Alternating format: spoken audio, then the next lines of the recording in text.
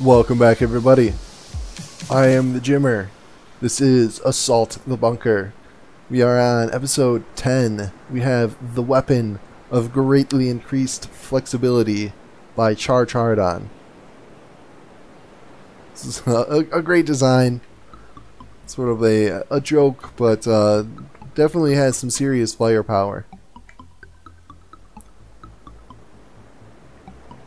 This is, oh, I forget what's the guy, it's like something Sir Flexington or something like that.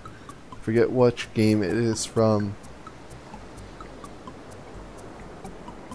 But a tribute to a video game character. I want to say, what? I know CharChardon's told me, but it's slipped my mind at the moment. So go ahead and leave a comment down below what game Mr. Flexington is from. These are some very impressive guns. It's like maybe 20 barrels per side. No, not quite that many. Yeah, maybe actually about 15 barrels per gun. So 30 crams all together. And we'll see how it's able to stand up to the Lutetium. It definitely has enough firepower, but I'm not seeing any shields. So that could be trouble.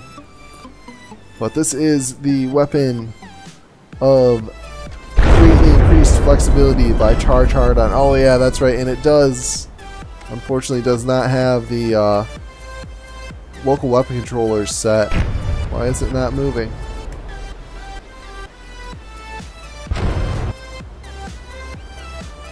That's strange.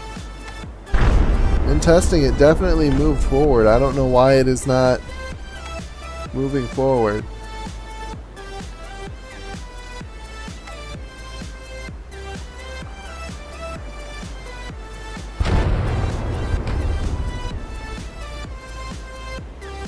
I don't know. I'm gonna give this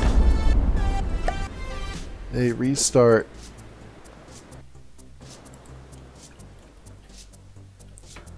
See if maybe it was just a one time.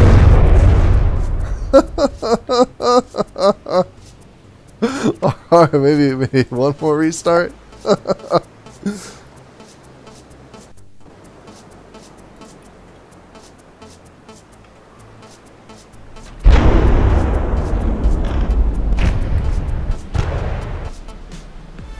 There it goes. Okay, yeah, it looks like the wheels are actually turning this time. So I'm not sure what happened there. Maybe damaged the ACBs that's turning the wheel drive on that initial recoil.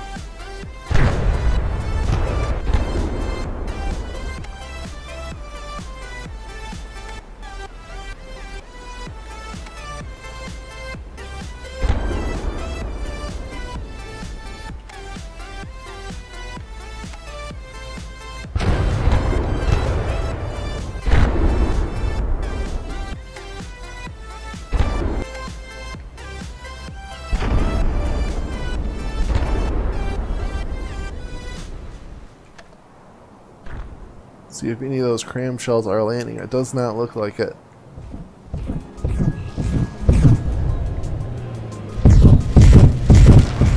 Oh, skipping off the top there. Yeah, Lutetium 99.9%. And then we go right back to 100.